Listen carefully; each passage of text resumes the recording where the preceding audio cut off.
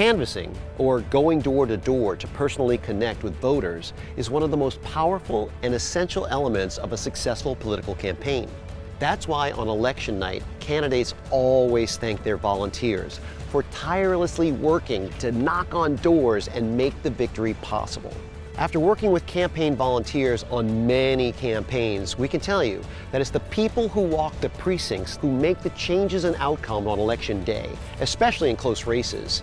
And there's no better feeling than knowing that you helped your candidate get over the top and into office. And as a bonus, this work is not only essential and important, it's fun, it's interesting, it's empowering, and it's effective. I just signed up for another vote by mail. Oh, great job. The three things a successful canvasser needs are the right mindset, the right techniques, and the determination you've already shown by committing to volunteer for this vital work. In this video, we'll be sharing some powerful tips and approaches to make sure you're delivering the message given to you by the campaign in a powerful and effective manner. So let's go. Oh, and hold all your questions until the end because we'll probably answer them in the training. Actually, don't even bother about the questions because this is pre-recorded and you'd be talking to the screen by yourself. You get it, it's not straight, you got it. It starts here, when you're face-to-face with voters at their front doors. And it's essential that you put yourself in the voters' shoes, not in a door-to-door salesman kind of way. You're not selling a product. You're here because this is a critically important election. It's your job to explain to the voters you meet what's at stake, why their vote is important, and how to make sure it's counted. The method we found to be most effective is something we call charmingly disarming. Rule number 1. When they open the door, they need to see a smiling, friendly neighbor, someone who shops, works, and lives where they do. That's you. So establish that neighborly rapport. Hi, are you David Kaplan? Yes, that's me. Well, I'm Kate McNeil. And by the way, you have a beautiful garden. Oh, well, thank you very much. The garden is a really nice touch. That's good. Rule number 2. Don't beat around the bush. Get right to it. Let them know why you're there. Identify the candidate you represent and why you felt it was so important for you to come out and knock on their door to speak with them. I'm out here talking to our neighbors to see if we can get their support for our candidate in November. Now would be a good time for us to go over some of the important do's and don'ts of canvassing. Did you know that our candidate thinks we can count on Washington politicians to stand up to their wealthy donors and special interests to do what's right for us? And freeze. Don't stare at and read straight from the script. Also, don't look at your feet or your phone or pass them into their house. And don't hand them the literature right away. Do look them in the eye and be concise.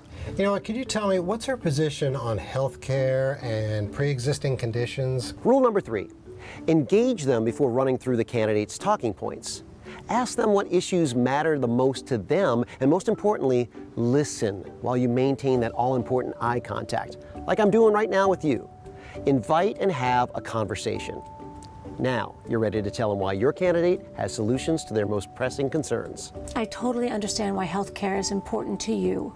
It is to me too. My mother has a pre-existing condition. We all know someone in that situation, which is one of the many reasons why I'm supporting our candidate, because she is in favor of protecting the Affordable Health Care Act. It's really important to me. You know, and it's a big plus for her, quite frankly, because I'm telling you, the medical bills that we faced before the Democrats passed that act, brutal. Rule number 4, close the deal.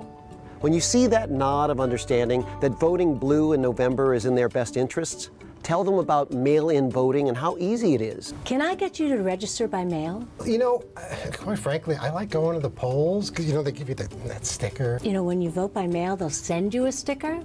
And if you like, you can drop off your ballot in person and skip the line. Plus, they'll even give you another sticker at the polls. You know what?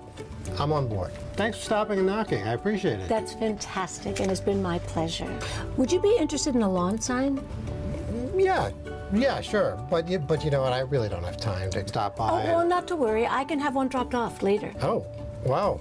Full service. Oh, that's really nice. Thank you very much. Well, listen, it's so nice meeting you. Nice to meet you, too. Thank you. Have a great rest of your day. You, too.